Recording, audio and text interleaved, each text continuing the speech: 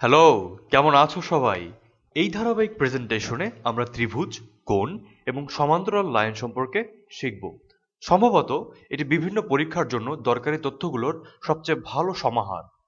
সকল নিয়মকানুন শেখার পর আমরা একটি খেলা খেলব, যার নাম আমি দিয়েছি অ্যাঙ্গেল গেম। এটা তোমার পরীক্ষার জন্য বেশ সহায়ক হবে। তাহলে চলো একেবারে মৌলিক কিছু বিষয় দিয়ে শুরু করা যাক। প্রথমে আমরা জানব যে কোণ কাকে বলে। তাহলে চলো দেখা যাক। এখানে আমরা দুটো সরলরেখার কথা চিন্তা করি। আমি একটু মোটা করে সরলরেখা দুটোকে আঁকবো।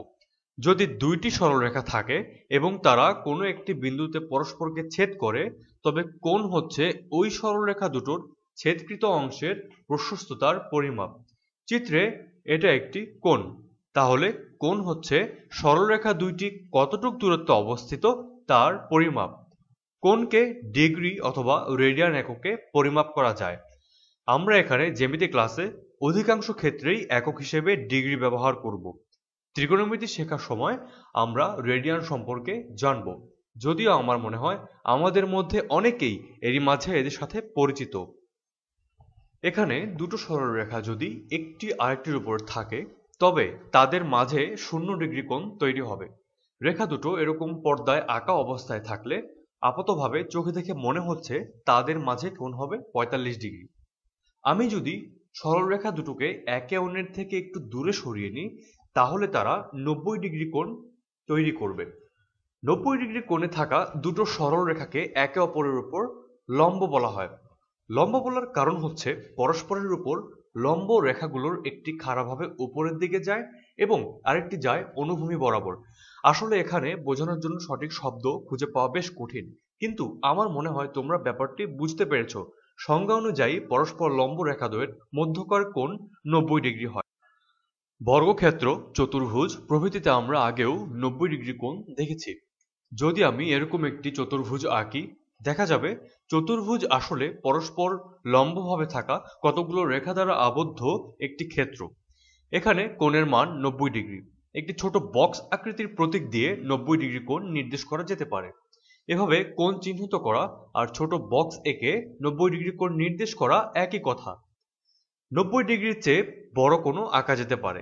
ধরা যাক আমি এরকম দুটি সরলরেখা নিলাম। তাহলে তাদের মাঝে যে কোণ তৈরি হবে তার মান হবে আনুমানিক 135 ডিগ্রি। কোণের সঠিক মান নির্ণয় করার জন্য চাঁদা ব্যবহার করা হয়। তোমাদের শিক্ষকগণ হয়তো তোমাদেরকে চাঁদার ব্যবহার শেখাবেন। এখন আমি যদি সরলরেখা দুটোকে এমনভাবে আরো সরিয়ে নিই যেন মনে হয় তারা পরস্পর মিলিত হয়ে একটি নতুন সরলরেখা তৈরি করছে, তবে তারা 180 ডিগ্রি কোণ তৈরি করে। সুতরাং 180 ডিগ্রি কোণ আসলে দেখতে একটি সরলরেখার মতো। আগের চিত্রের এই কোণের মান আনুমানিক 135 ডিগ্রি। একইভাবে বেগুনি কালিতে আঁকা অপর কোণটির মানও পরিমাপ করা সম্ভব। এখানে কোণ দুটো মিলে একটি বৃত্ত তৈরি করেছে। বৃত্ত 360 ডিগ্রি কোণ গঠন করে। প্রথম কোণটির মান 135 ডিগ্রি হলে বেগুনি রঙে আঁকা কোণটির মান হবে 360 ডিগ্রি বিয়োগ 135 ডিগ্রি, অর্থাৎ কোণটির মান হবে 225 ডিগ্রি।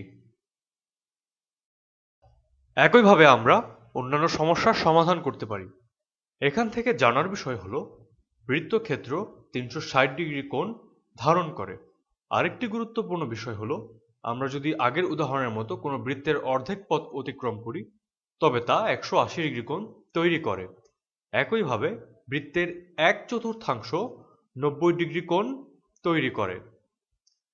আশা করা যায় কোণ সম্পর্কে তোমাদের প্রাথমিক ধারণা পেয়েছো। এবার আমরা কোণের খুব দরকারি কিছু নিয়ম জানার চেষ্টা করব। তাহলে চলো শুরু করা যাক।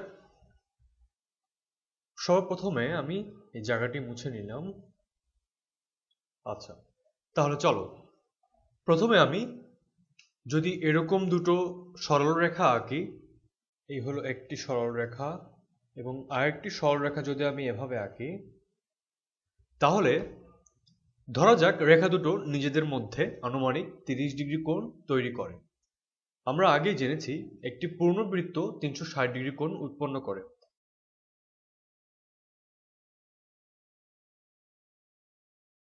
এই চিত্র থেকে আমরা বলতে পারি ম্যাজেন্টা রঙে আঁকা এই কোণের মান 330 ডিগ্রি, কারণ ছোট কোণটিও ম্যাজেন্টা রঙে আঁকা, অপর কোণটি মিলে সম্পূর্ণ 360 ডিগ্রি কোণ তৈরি করেছে।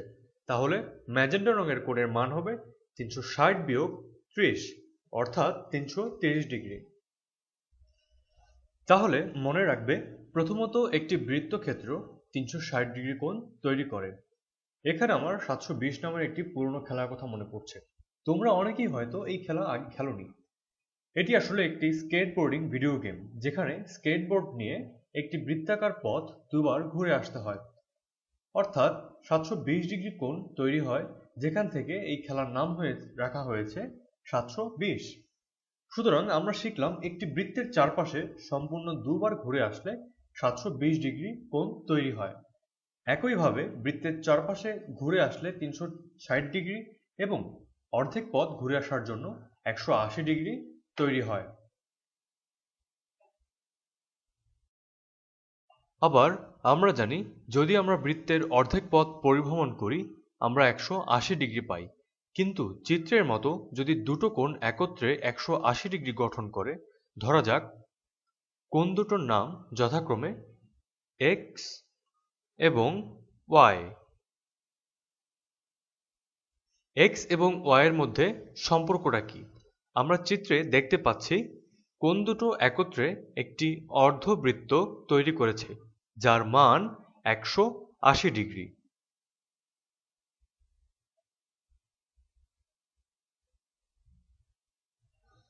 তাহলে এখানে কোণ এক্স এবং কোণ ওয়াই কি দিচ্ছে? এক্স যোগ ওয়াই সমান 180 ডিগ্রি। এক্স যোগ ওয়াই সমান 180 ডিগ্রি। অথবা আমরা লিখতে পারি ওয়াই সমান 180 ডিগ্রি বিয়োগ এক্স, অথবা আমরা লিখতে পারি এক্স সমান 180 ডিগ্রি বিয়োগ ওয়াই। দেখা যাচ্ছে এক্স এবং ওয়াইকে যোগ করলে আমরা 180 ডিগ্রি পাই, এবং আমরা এই কোণ দুইটিকে যোগ করলে তারা অর্ধবৃত্ত অতিক্রম করে। তাই আমরা আসলে এক্স এবং ওয়াইকে বলতে পারি সাপ্লিমেন্টারি বা পরস্পরের সম্পূরক কোণ। ভালো হয় তুমি যদি এটা মনে রাখতে পারো। এবং আমরা এই কোণ দুইটিকে যোগ করলে তারা অর্ধবৃত্ত পথ অতিক্রম করে।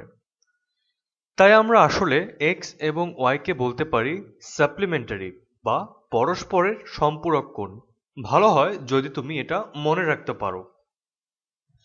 তাহলে এখন আমরা যদি দুটো পরস্পর লম্ব সরল রেখা অঙ্কন করি, যাদের মধ্যকার কোণের মান হলো 90 ডিগ্রি। আরও ধরা যাক এই 90 ডিগ্রির ভেতরে দুটো ছোট কোণ রয়েছে। কোণগুলোর নাম যথাক্রমে এক্স এবং ওয়াই। তাহলে আমরা লিখতে পারি এক্স যোগ ওয়াই সমান 90 ডিগ্রি। এক্স এবং ওয়াই কোণ দুটোকে তাহলে আমরা কমপ্লিমেন্টারি বা পরস্পরের পূরক কোণ বলতে পারি। সম্পূরক ও পূরক কোণকে গুলিয়ে ফেলো না। এই দুটোর মধ্যে পার্থক্য হলো সম্পূরক কোণগুলো 180 ডিগ্রি কোণ তৈরি করে, অন্যদিকে পূরক কোণগুলো তৈরি করে 90 ডিগ্রি কোণ। আমার মনে হয় কোণ সম্পর্কে তোমরা কিছু ধারণা পেয়ে গেছো। এখনকার মতো আমার সময় শেষ। দেখা হবে পরবর্তী ভিডিওতে।